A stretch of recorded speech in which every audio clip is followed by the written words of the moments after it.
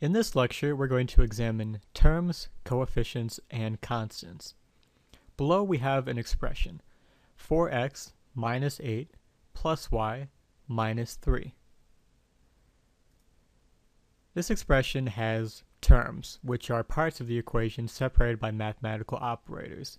So 4x is a term, 8 is a term, y is a term, and 3 is a term.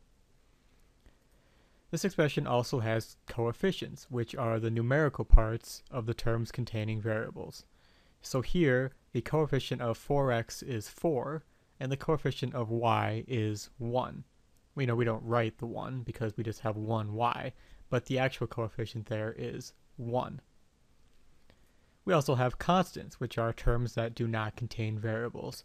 So in our expression, 8 is a constant, and 3 is a constant.